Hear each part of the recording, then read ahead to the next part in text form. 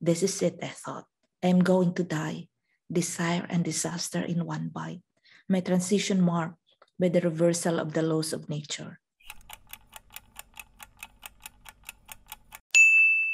This is one of my favorite books, Kilometer Zero, Personal Essays by Filipino-American Wilfredo Pascual.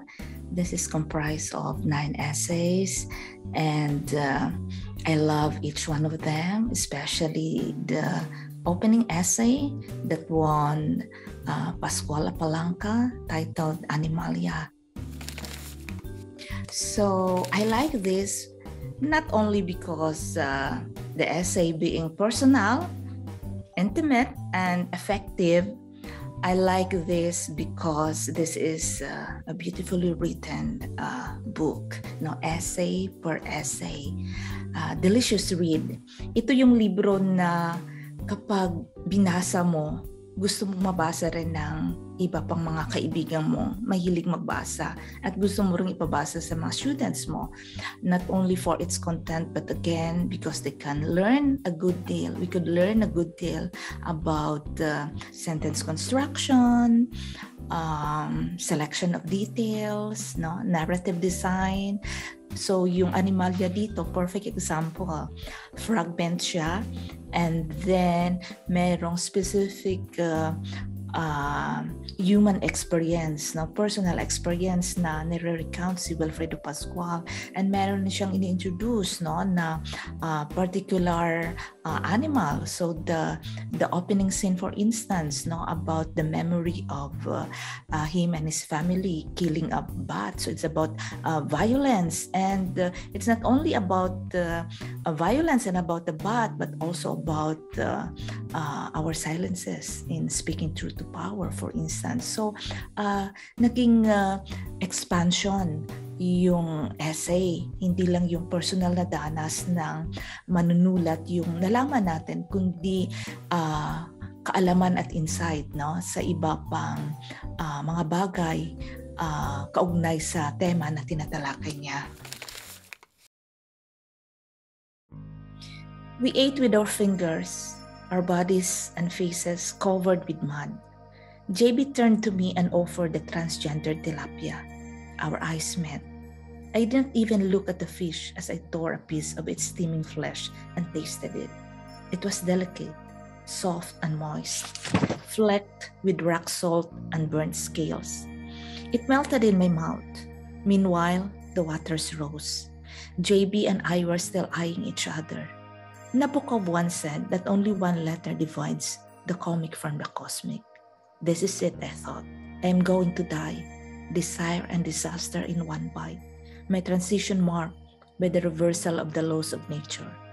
The waters obliterating all borders, turning females into males and men into ghosts of their former fish selves. So, ganito lang kaiksi, pero kung tingnan ninyo, yung selection of details, yung use of reference and allusion through mentioning Nabokov, for instance, and that one inside statement, I'm going to die, desire and disaster in one bite. So, simple lang, no?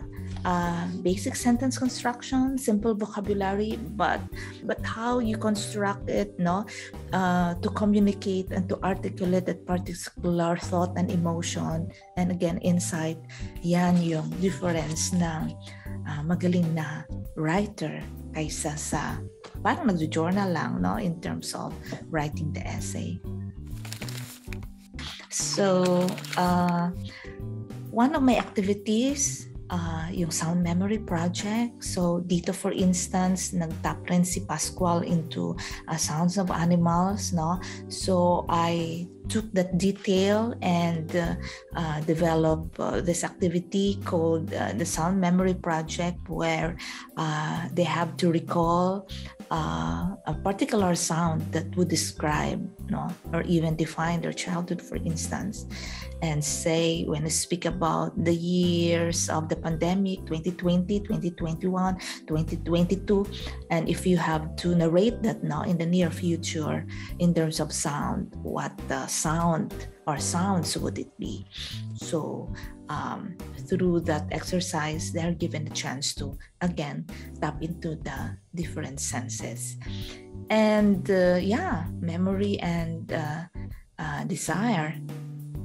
And of course, our similarities with the other living things, no? And that's why, as human beings, we should be humble, especially in this age right now, described to be the age of human, no? The age of Anthropocene, where our human activities create disasters like landslide and flooding, no? Just like what we experience every year here in the Philippines. So that's why the modern human Anthropocene, or way of life, where we also respect, no? And conserve, preserve the different species for our shared survival.